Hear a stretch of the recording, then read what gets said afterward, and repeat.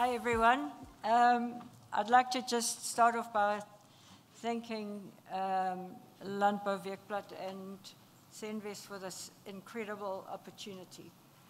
It's been wonderful to hear what everybody's got to say, and now I've got a little story to share with you.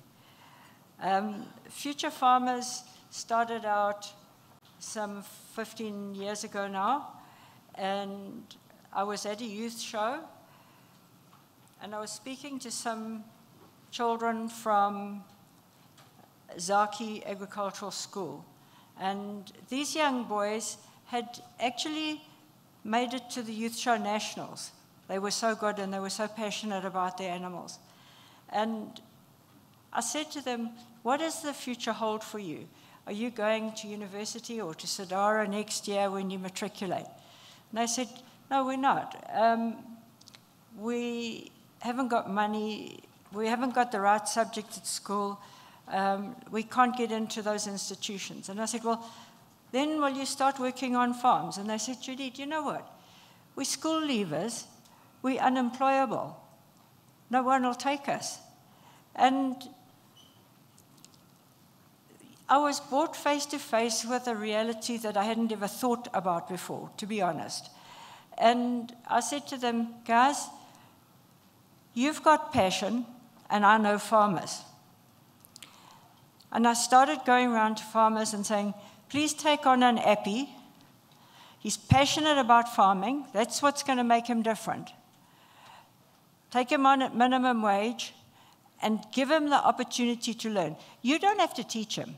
He's going to learn. He's going to take knowledge from you and from your fellow workers. I found 3 farmers. I must say, I found another 20 or 30 who thought it was a very bad idea. But one of the lads I sent to, I'm very keen on young people going overseas because I think to escape from South Africa, well, not to escape from us, just to get away from us for a year, learn something about the world at large, it's an incredible thing. And this young lad went to a farm in Germany. I found a German farmer who was prepared to fund him. And it was a dairy farm, because I only knew dairy farmers back then. And he phoned me after about a week, and he said, Judy, there are no workers. And the problem was that it was a dairy farm, and he and his boss ran that dairy farm, and his boss was the local mayor as well. That lad did so well that they actually extended his visa. And later on, his German employer came to visit him in South Africa, but he ended up with no tertiary education, managing a Holstein dairy of over 1,000 cows. So this is what can happen. And the big thing is, for us, well, what happened, I wasn't starting an organization, I was helping 3 kids. The next year, their friends phoned me. And the year after that, more phoned me. And after a couple of years, well, I had to close down my dairy because I couldn't do both. And we at Future Farmers are incredibly privileged because these young people seek us. They've come to us from every province in the country. They've hitchhiked from Cape Town to Howick, not for a job, just to get an interview to join Future Farmers. Can that person fail when you place him on a farm? So we are all about passion. Do you love farming? And I say to them, what is your dream job? What do you really want to do? Oh, no, I love agriculture. No, what do you want to do? Livestock. Yeah, but do you love chickens or pigs, or do you want to milk cows, or do you want to work with beef cows? Oh, no, I love chickens. And, you know, my grandma did this, and, you know, I milked my dad's cows in the morning before I went to school. These are the people that we need on our farms. It's incredible, the potential they've got, the they are so smart, and there are so many of them. We've got a young lad who's done a platform for the SADEF farmers, and it's a farming platform for them. And he's got no tertiary education, but he's good with technology. So it starts with an apprenticeship on the farm. And to the farmers, I have to thank you, because you are key to our success. You are our partners.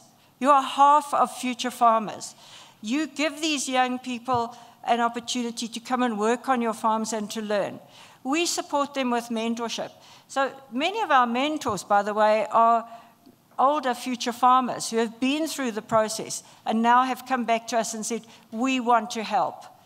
That mentor speaks to the farmer every month. How is Sifiso doing? Then he phones Sifiso or visits him and says, how are you getting on? And if he's got any problems, we don't go to the farmer and say, oh, he's got a problem, please sort it out. We tell Sifiso, look, this is how you need to approach and tackle this problem.